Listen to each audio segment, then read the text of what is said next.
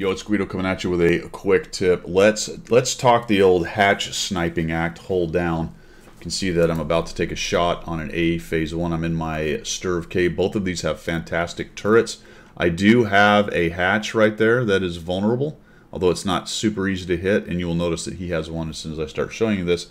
I got here first. This gives me an advantage, and we can also talk a little bit about hit point management and that kind of thing right here. Initially, we both have more or less the same hit points. What he's got about 130 more than I do. But I'm going to get a free shot, so that's going to give me an early advantage right there. Plus, he eats another shot. So he's down to 1189. Show you what I'm doing. And he lines up right here. All right.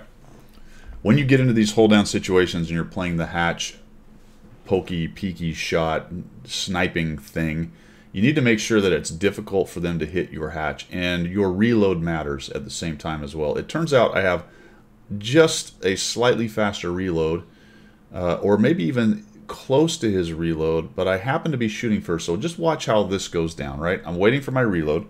He's going to come in, moves a little bit, and then he stops to try to get a shot onto my hatch. So he's done a nice job, actually, by going ahead and getting up on a little angle right there. So he kind of drives up on an angle. What that does, and you can see it right there, it makes it much more difficult for me to hit the hatch. There's a smaller slice of hatch that I can hit and get a green marker on. Now I'm going to get the shot on that, and then boom. Notice as soon as I shot, I started moving, right? And I don't think he really understood at that point where we were in terms of reload and such. He should now, though. All right, he should now. So let's see how that goes down from here. He's not moving, so I'm going to accept it. And what I'm betting on right here is that my reload is faster, or because I shot first, it's fast enough that I'm going to get a shot first before him, and then I'm going to move. All right. You know what? To be honest, I don't know if he just bounced or if I moved in time, but I do know I fired first. So again, I'm going to do the same thing. It's working. All right. If I were him after about the second time that happened, when I was sitting at 800 hit points, I'd have been moving. All right, he's already down hit points, and this is the hit point management portion of this tactics tip. He's already losing, so he doesn't want to sit there and let me fully aim in and take a shot on his hatch. He's unable to get inside my reload cycle. That's already been proven twice, so there's no reason to. What he really wants to do is to scooch around, get me to fire at him, bounce or miss because he's moving, and then look to aim in on my hatch. Then it's his turn to be fully aimed. But he's got to force a miss first. So far he hasn't done that. He's sat there and eaten 2 or 3 shots in a row. Yes, he's aiming in on me, but I'm getting the shot first, and I happen to be hitting. So there's the RNG with dispersion piece right there that's /RNG for the pin, blah, blah, blah. That is allowing me to get the shots in, and he's getting some bounces. And to be honest, I don't know if he's actually looking at my turret. Do I have any? Looks like he is trying to, right? You can see the dings right there, where he's just getting a bit unlucky in that, or maybe he just doesn't have really good gun handling on his crew or his equipment setup, wherever the case may be, right there. So he's getting a bit unlucky, as well as he's not fighting it very well. So let's see what he does this time. Looked like he might want to try to get out. Thinking about it, he's moving. I'm like, oh, he's learned, he's going to move, and then I go, I guess not.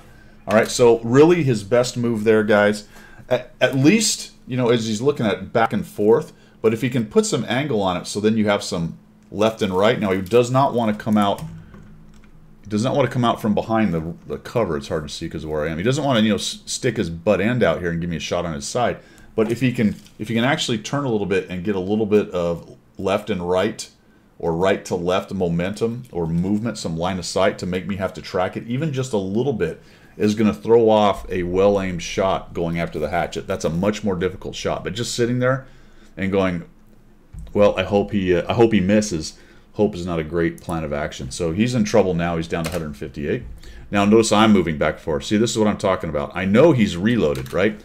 In this situation, I know he's reloaded, and he's waiting to try to get his shot, so I'm not going to sit there while I'm reloading, or while I think he might be aiming in and trying to get a shot, and just let him get a nice, easy shot. So I'm going to actually move back and forth until about ready to reload. All right, and I'll just wait. Is he going to sneak it in? There we go. So he did another nice job actually coming up on the rubble and trying to make the shot more difficult, but he scooted back a little bit, I think probably for gun depression reasons, to get a shot on me. And that just gave me enough of the hatch, and I ended up closing that guy out. So those are definitely some things in there to think about when you're taking on somebody with the old hatch sniping or weak spot sniping. Tends to mostly be hatch stuff for what we're talking about right there.